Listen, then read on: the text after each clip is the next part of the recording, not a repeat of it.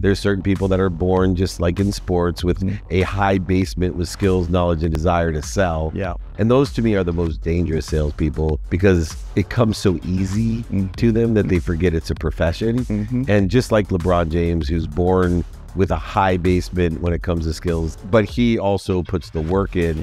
What I like about you and your books and all the different content that you give, you really stray away from just having that natural sales ability. You get down to the nitty gritty. Well, you can have tremendous gifts and be a complete failure, right? And I find the most gifted find that they do think things should come easy. I have the hardest time getting them to put the work in. It's the ones that know they have to show up every day, do the hard work. Somehow they end up at the top. And so one of my missions in my book, No Matter What, is to create a recipe for people that want to work hard, that want to train hard, to then have spectacular results. But I also work with the guys that do have all the talent, that do want it to come easy and are lazy and undisciplined. So how can you flip the switch from being lazy and undisciplined to being someone who's doing the things that you need to do every single solitary day, no matter what? And that's that everyday thing that creates a difference.